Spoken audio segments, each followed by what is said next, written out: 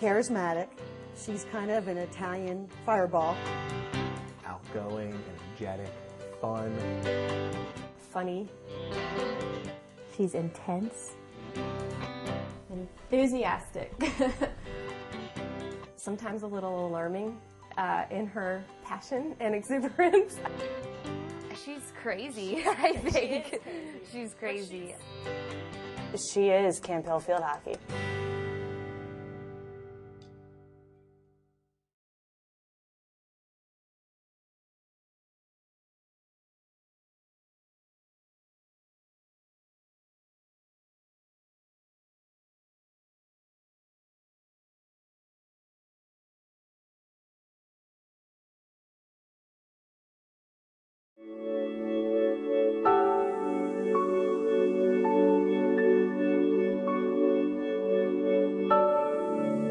Equal parts coach, critic, cheerleader, friend. How can one person be all of those? Well, it's apparently a walk in the park if you're Anna Baldini. Anna is a special person. She has a way of bringing people together. She has a way of making us all excited about life and about doing things together and about being together. And this is nothing new. It's just Anna. Always has been. She didn't really get into playing Barbies and everything. Anna was more the one going outside and helping us organize softball in the backyard or just playing games with all of us. She had that ability from when she was younger. You could see that's the direction she was going. Yeah, there's a 10-year difference in age, so she's in college and I'm still a young kid tagging along with her. She would take me here, take me there, take me there. We had a lot of fun together. And if you ask around, Anna Baldini loves to have fun. But before there's a good time to be had, you'd better get your work done. And she's done that from the time she took the goalie's job at Mechanicsburg High School from her best friend to 299 career victories as a head coach. Anna didn't get there by accident. When she played hockey in high school and college, through her teaching career, and as a coach, she was able to unlock the secrets of life, teaching, coaching. She knew how to win and she knew how to lose. Those aren't easy things to grasp, especially for kids, but lucky for the hundreds of girls who've crossed her path, they had a great teacher. At the end of the day, it wasn't about winning. You could win a game but play really poorly, and she'd let you know that although you won, it wasn't your best showing. Or you could lose a game and have played your heart out, and she would let you know that you put everything you had into that game, and she was gosh darn proud of you. And in all the practices and games, even if they were hard or we were tired or exhausted, she would always have some funny line to bring us back and remember that we're there to have fun. Winning and losing doesn't matter as long as we put our hearts into the game itself. And it's not always about the outcome, it's always been about the process. And there's never been any dispute. The author of that process was Anna Baldini.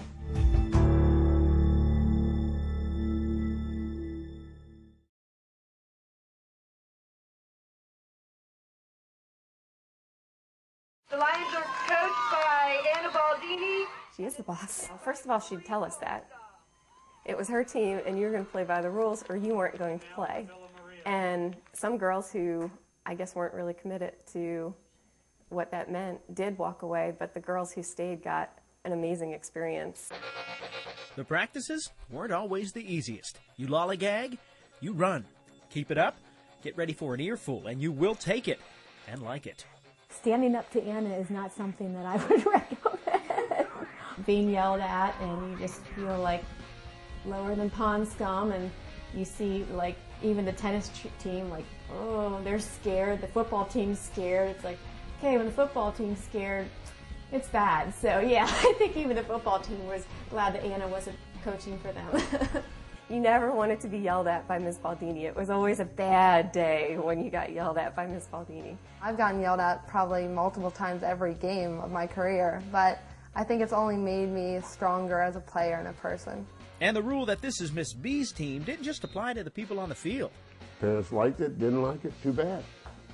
This was her way, her style, and it kind of worked over 25 years. She coached softball, basketball before hockey, and that her outfield kept moving, and she's standing on the baseline and they're moving, and she's not telling them to move, and she finally looked out and yelled at the fathers and said, if you want to come wear these pants and coach this team, you can come right here and do that, but in the meantime, just leave the girls alone, and you people need to look at me. And all the dads put their head down, and enough said. But there's still so much more to say about Miss B. Lots more words to be spoken. And you know what they say about words. They don't speak nearly as loud as actions. And if Anna Baldini is anything, she's a woman of action. Greatest thing she accomplished as a coach was to be able to bring those kids together as a family. And perhaps there's nothing greater to her than family.